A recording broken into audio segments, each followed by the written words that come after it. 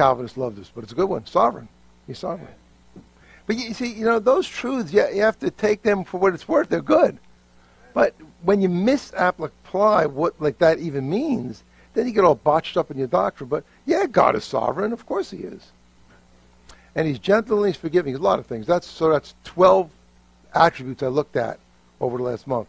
So today, start with God is gentle. 2 Samuel 22.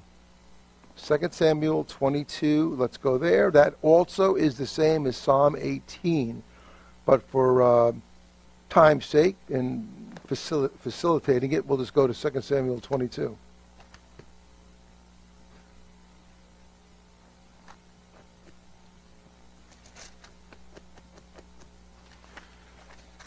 All right. 2 Samuel 22, verse 36.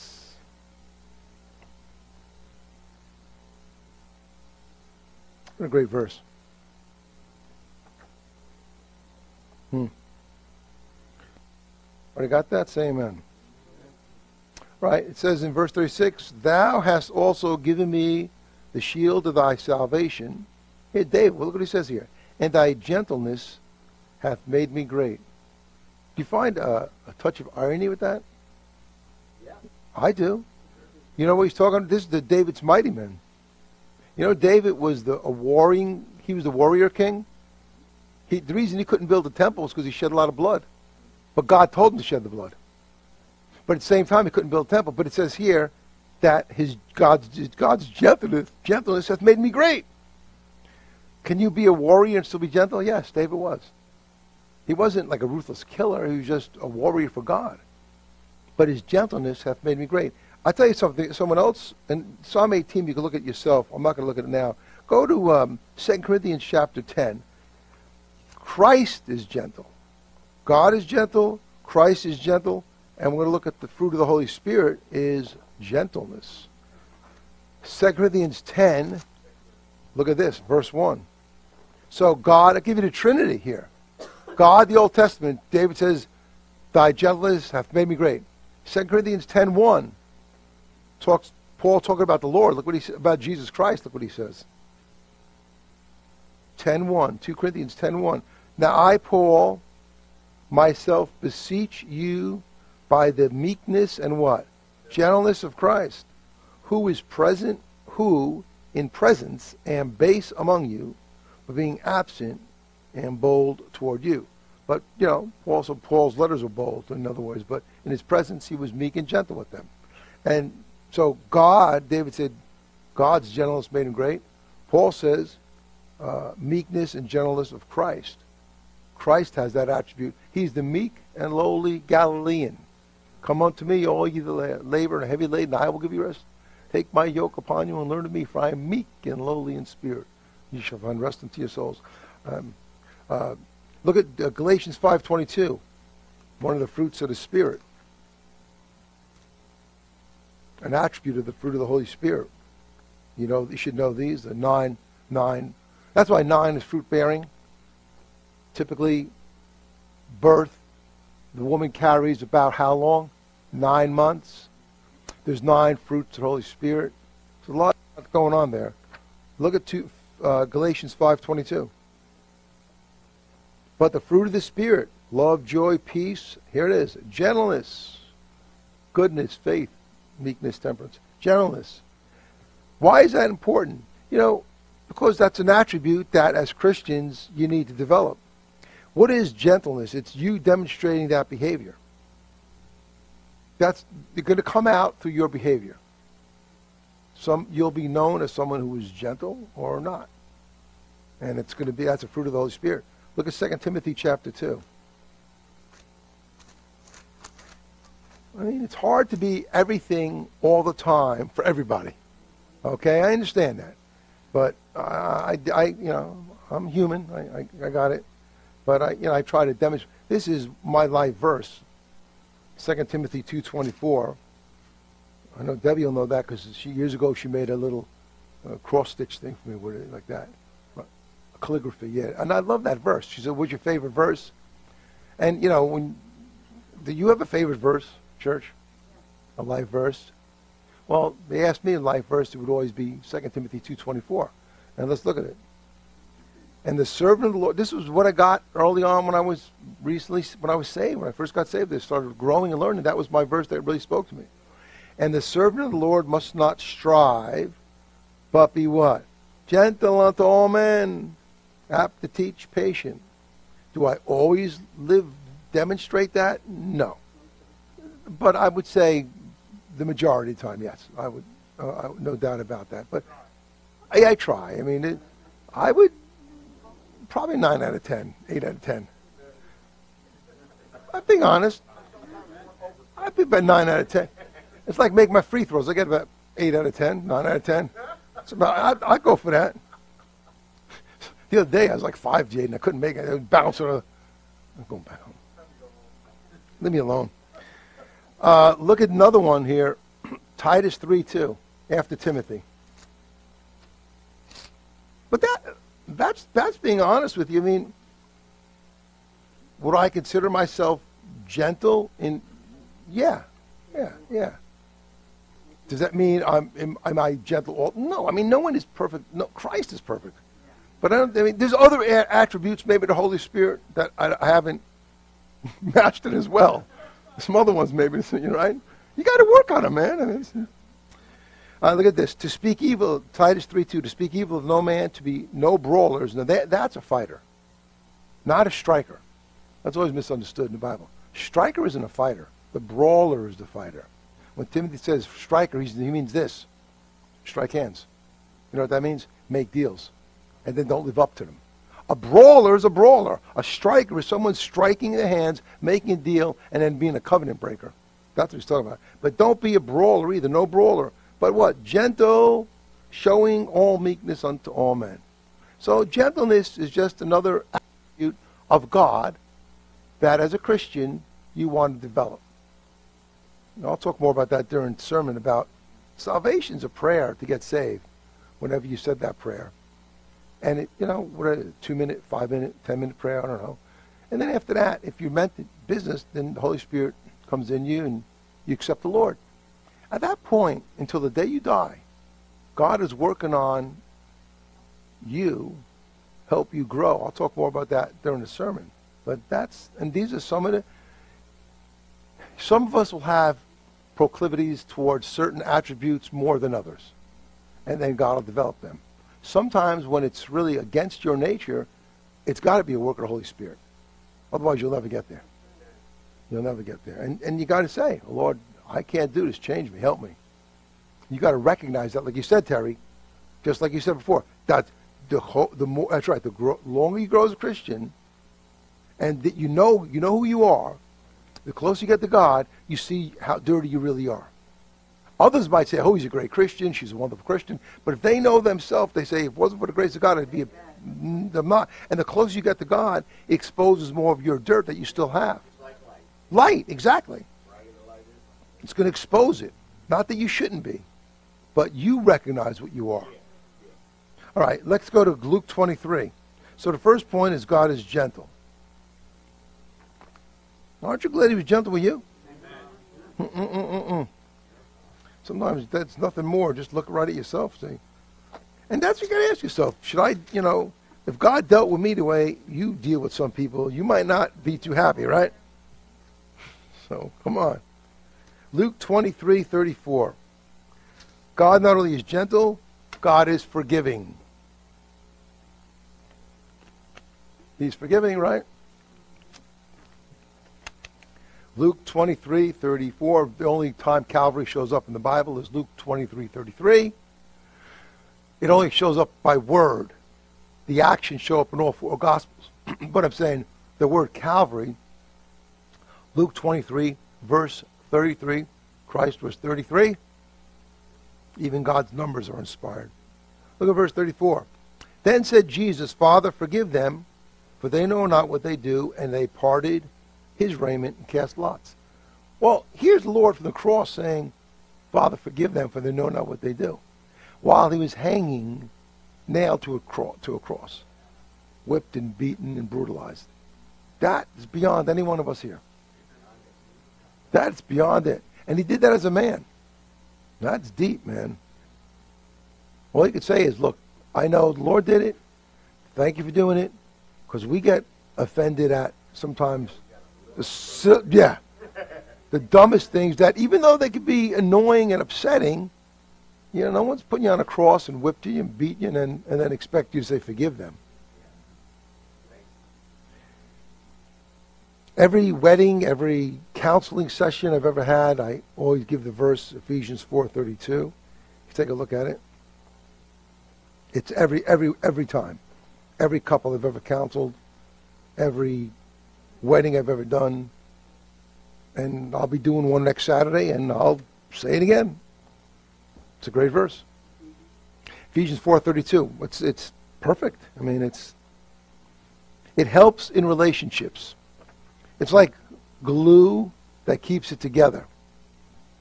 One of my points I'll make next week in the wedding, I'll tell you right now, it's forgiveness. Well, this says here, Ephesians 4:32, and be ye kind one to another, tender-hearted, forgiving one another, even as God, for Christ's sake, hath forgiven who? You. So God forgave you, you ought to forgive each other. That's what helps marriages work. That's what helps them grow. That's what keeps them together. That's what keeps churches together, relationships together. It's forgiveness.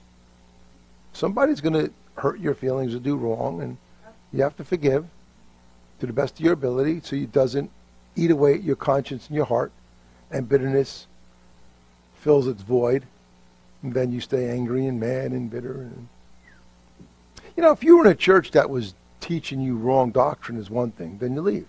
If you're in a church that was doing something heinous and wicked, which can be, then leave. But you're in a church that's doing its best, trying to promote the Word of God and help you and be kind, and stick around. Put up with the idiosyncrasies of the church and the members. It's like in a family. Some family members get along better with each other than others. But you're still family. Yeah, man. Right? Sometimes you love family, but you don't always like them. Sometimes you love the brother and you don't always like them. And you got to learn to put up with them. And then say they put up with you. Put up with you. See? That's how you look at it. Psalm 103 says, who forgiveth all thine iniquities. Forgiveth all thine iniquities. 1 John 1:9, one of the greatest verses in the Bible. If we confess our sins, he is faithful and just to forgive us our sins and cleanse us from all unrighteousness. Well, that is that classic reset button as a Christian. Say, I'm saved, I'm forgiven, I'm going to heaven. Amen?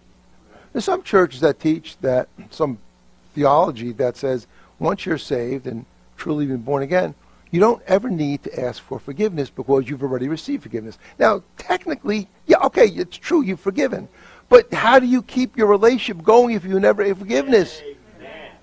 You've been forgiven your sins, but as far as the lateral effect of your sins in your life and on relationships, if you don't ask for forgiveness, even though you've been forgiven from the penalty of sin, you still have the consequence of sin in your life. Amen. And you have to ask for forgiveness all the time. I mean, it's like sometimes Christians are so smart, they're so stupid. Your theology, don't let the theology get in the way of your practical living as a Christian. Because, I mean, yes, technically, you don't need to ask forgiveness, you're already forgiven. So then when you do wrong, what do? Well, it's all forgiven. Yeah, but you're still carrying the weight of that guilt and burden of, because you haven't said, Lord, if we confess our sin, if, biggest word in English language. And if we do that, then you'll get forgiven. Why do you say if? Because not all Christians do it. In other words, if we should be, right, but and down here too. Because, forgiveness is an attribute of God. God is gentle. We looked at God is forgiving. And when you forgive, you're demonstrating a godlike quality. You may not want to forgive, and sometimes we don't want to forgive. Be true. Well, that's the problem. Then when it eats away at you, like I said, the bitterness will fill a void. You'll get angry and upset. You won't have peace. You have to let it go and get forgiveness and get it from God. And try to live peaceably among the brethren, as much as lieth what? Within you. and that's true. The only, sometimes you have to remove yourself from a situation. Sometimes that's the best alternative. If it's too aggravating, just remove yourself. But outside of that, use grace and try to get along and forgive one another. Hello. I told Hannah and Phil a few weeks, we didn't have a long time to do a lot of counseling before weddings, which I normally do. But I'm working with a short notice and time constraints and logistics. So given that, one of the things I stressed to them was being quick to forgive each other.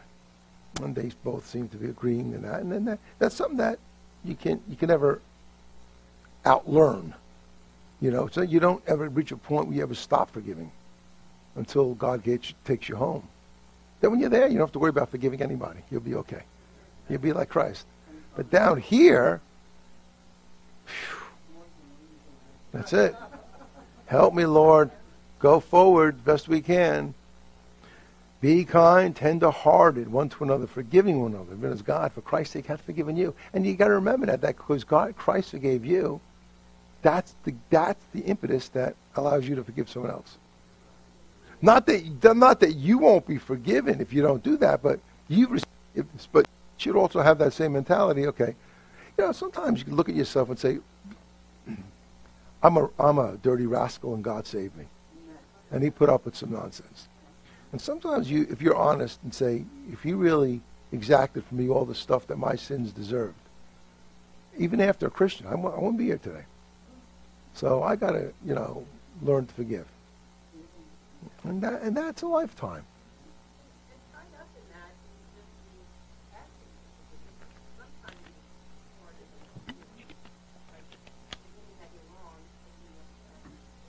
To God, you mean, or to someone else?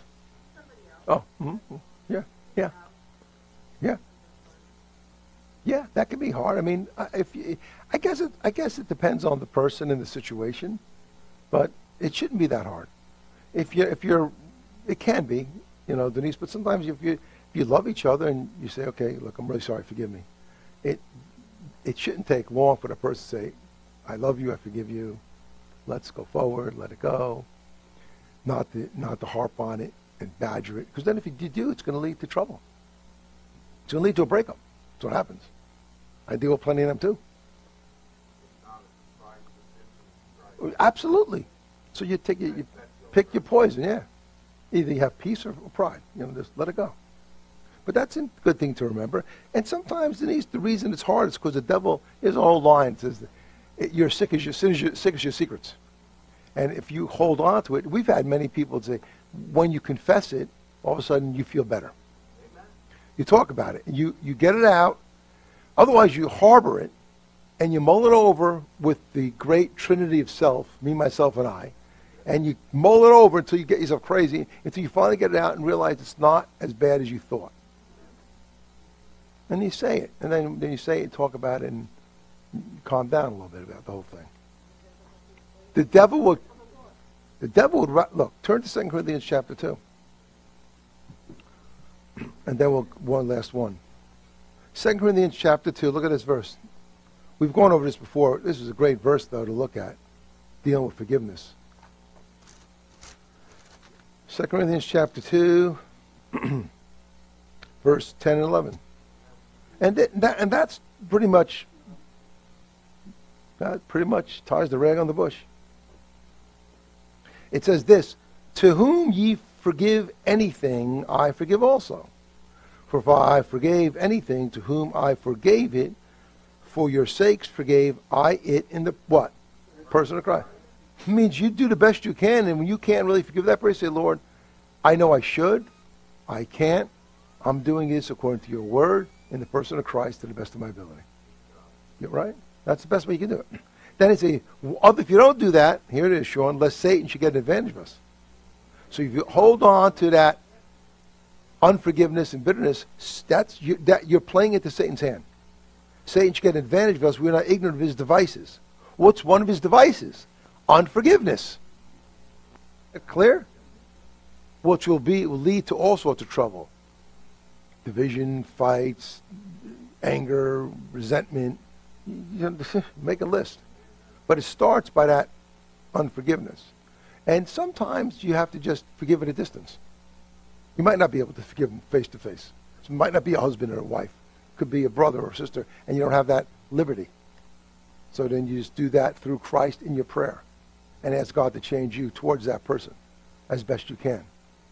And then try to, like I said a few weeks ago, forget about it. Right? Forgetting those things are behind. Put it behind you.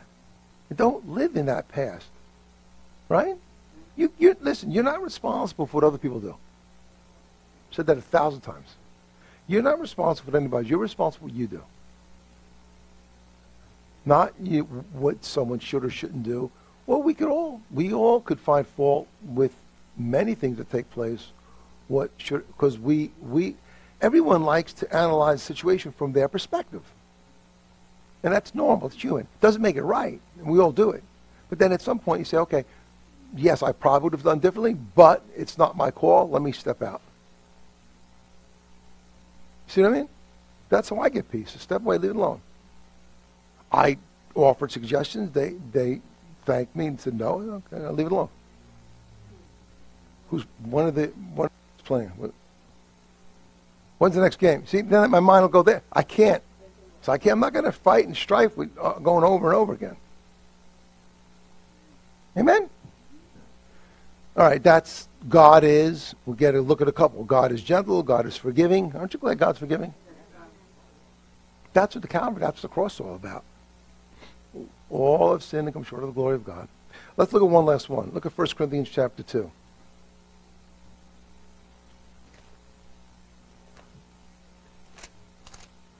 1 Corinthians chapter 2. Now I'm going to give you the last one today because I've done 9 others, 11 others at this point. This is the 12th one in the God is series, if you want to call it. God is love, God is humble, God is righteous, God is holy, God is jealous, God is a flaming fire, God is light, God is the Word, God is the Word, God is light, and God is, I just did it last week, hold on, one last one. Faithful. That's it. And then today we did gentle, forgiving, and sovereign. So last one, sovereign. 1 Corinthians 2:16. Some Christians have such a time with words. Denominations have times with words. Baptism. That you want to see a mess within Christianity. You can ask 10 different Christians about baptism, different churches. They'll tell you something different. Exactly. Which one are you talking about? Well, it's always water. No, it's not always water baptism. Then you can start. What do you mean? Oh boy, here we go. I mean, baptism, even water baptism. When do you do it? Who does it? It's a mess even among Christians. So it's not sometimes so simple as it should be. 1 Corinthians chapter 2, verse 16. I have no problem saying the word sovereign, understanding what it means, and believing that God is sovereign, because he is. Does that make me a Calvinist? Absolutely not. It makes me a Bible teacher. And I understand where he is sovereign. Look at verse 16.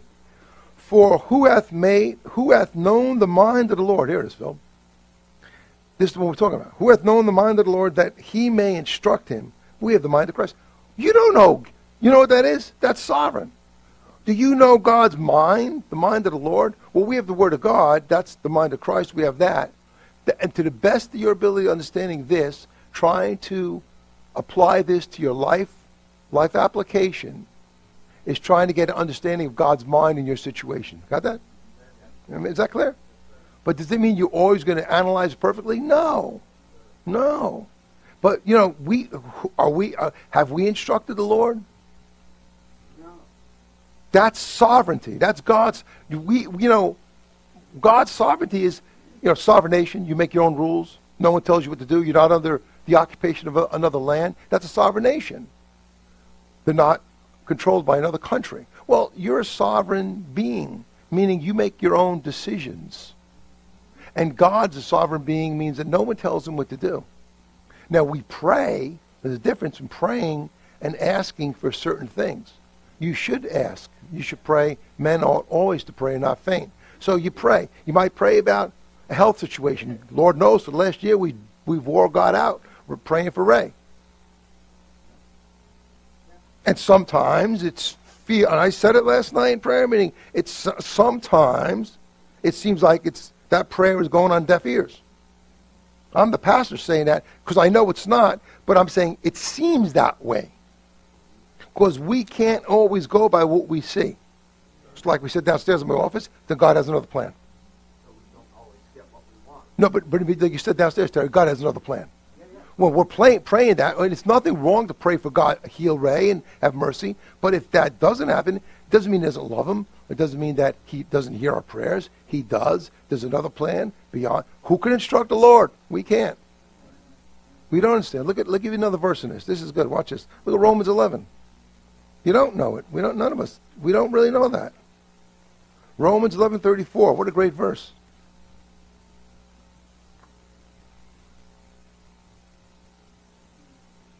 And then I'm going to go to your verse, Phil. Isaiah. That was Sunday school. This is going to be for preaching. But sovereign. Look at 11:34. Romans 11:34. Who hath known the mind of the Lord? Paul repeats that. Or who hath been his what? Look at that. You're going to tell God what to do? You're going to counsel God? God, come on, we need a counseling session. Yeah, you do. You need to listen to me, God says. We want to counsel God. Here's what you should do, Lord. Yeah, we see situations. God, do this. You should do this. You should do that.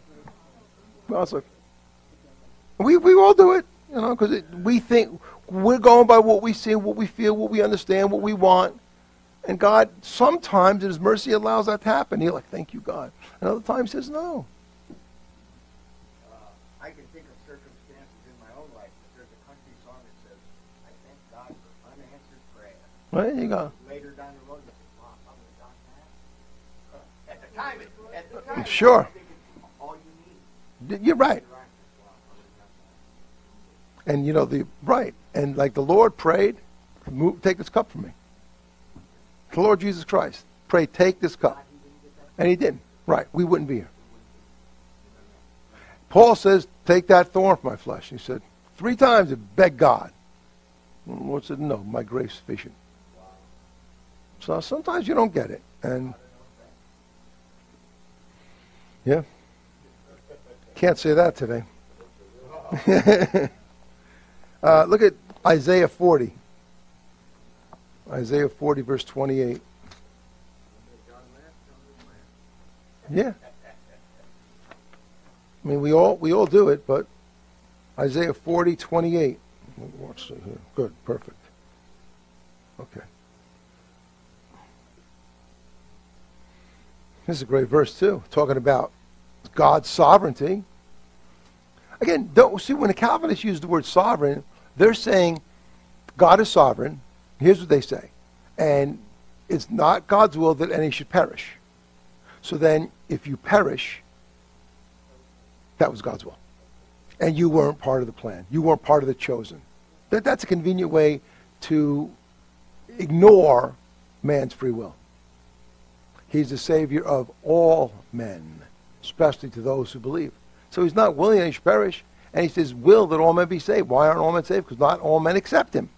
Can't put that on God. That has nothing to do with God's sovereignty. That has to do with man's free will. God's sovereignty is, here's God's sovereignty. Here's the plan of salvation. Take it or leave it. Got it? That's God's sovereignty. Well, let me try another way. Do what you want. This is the way. That's my plan. And that's God's sovereignty. So you accept it or you don't. If you don't, and you try to justify your life to God through another way, you're a thief and a robber. All right? We didn't tell God. You didn't make God's salvation up plan. And don't take guilt for that. Someone says that, listen, I can't answer all your questions. I don't know about this. Someone who never heard. Let him talk to God. I don't know. And I can turn you to Romans 2 and do a roundabout with you, but I don't know. You let them figure it out. I'm telling you the gospel right now. You're hearing it. What are you going to do with it? Right? I can't worry about everything, unanswered questions that we don't understand completely. But the fact is, that's God's sovereignty. He's laid out a plan, and I'm glad I accepted, aren't you? Aren't you glad you accepted it? Yeah, and some believe it, some believe not. I mean, that's it. So it comes down to some are going to get it, some don't. All right, look at this now. Isaiah 40:28. Hast thou not known? Hast thou not heard that the everlasting God, the Lord, the creator of the ends of the earth, fainteth not, neither is weary? Watch, there is no searching of his understanding. You are never going to completely figure God out no matter how hard you try. Sometimes he'll do what you think he's going to do, and sometimes he'll do a 180. And you're like, I don't know, why? I don't know. I don't know. I don't know that. I don't know why that lady down in Florida at my daughter's church, giving birth, lost that, had to die in childbirth. Great Christian woman. My wife was there. What they extolled her virtues, being raised as a Christian. 3 young girls. You know what? I don't know. I don't know why. I have no idea. A lot of unanswered questions we will never get answered down here. And you down here. And you have to just, what can you do? You can't, you know. God have mercy on that man, Matthew. Yeah. God, Matthew, have mercy on him and his family, the kids that are left behind. Let me look at a couple more. Watch. Look at this. Here, this is my last couple of points, then we'll stop. Job was a consultant before God used him as a pawn. Job was used as a pawn between God and the devil. You know that? He was a pawn. God instigated that with the devil. You know that? Read Job. He said, have you considered my servant Job? There's none righteous like him. He eschews evil. He loves truth. And because the Lord already knew that he was eyeing Job. So he just brought it to the forefront. Yeah. But when you read it, God's saying, hey, you want to check him out? Yeah, go ahead, touch him. But don't kill him. Work him over, but don't kill him. He didn't say, Job, listen, I'm going to bring you through a series of trials, but don't worry, you're going to come forth as gold tried in the fire. So don't faint or get weary during a trial. He didn't do that. He didn't say, God, sick him. And Job is doing right. You can't figure that thing out.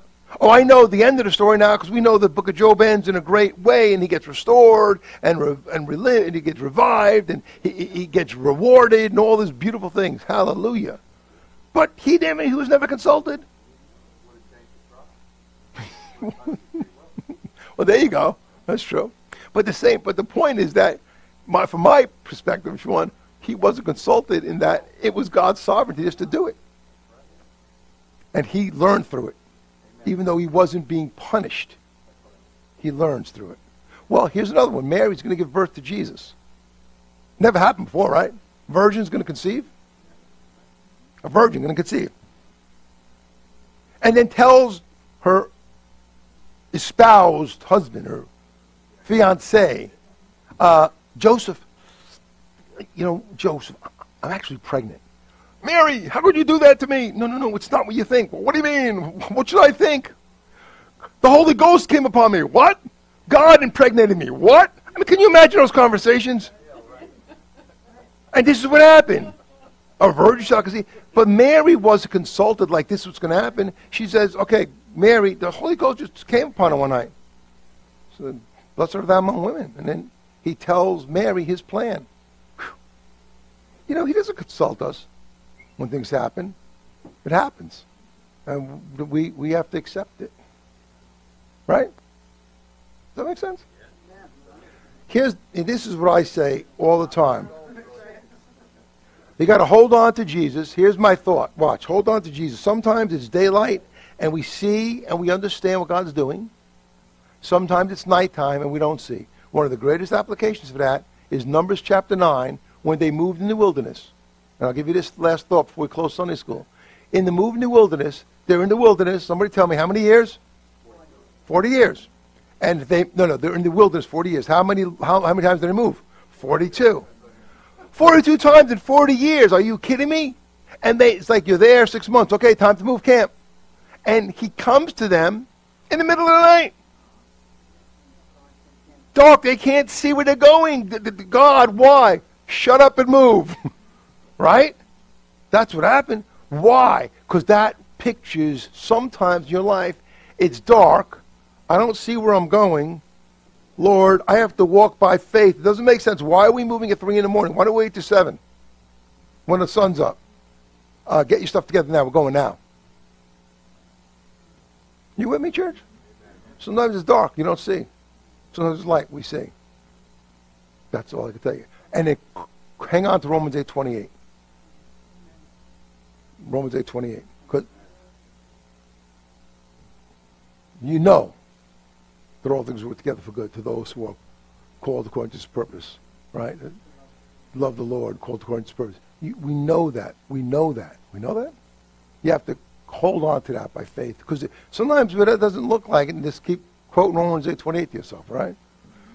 Let's pray. Father, be with us, Lord, and prepare our hearts for the message. Thank you for an opportunity to look at your word and some scriptures, and take a deep breath and come in from out the world. Come to the sanctuary called the church. Hear the words of life preached and taught, and give us some hope and strength and encouragement to carry on for you. Be with those that need to be here. Get them in here safe. Help those that couldn't make it, Lord. And convict those, Lord, that have no other good reasons why they shouldn't be here. And help them. So most importantly, Lord, help us to hear your voice and obey thy will. And bless the service. In Jesus' name I pray. Amen. Yeah.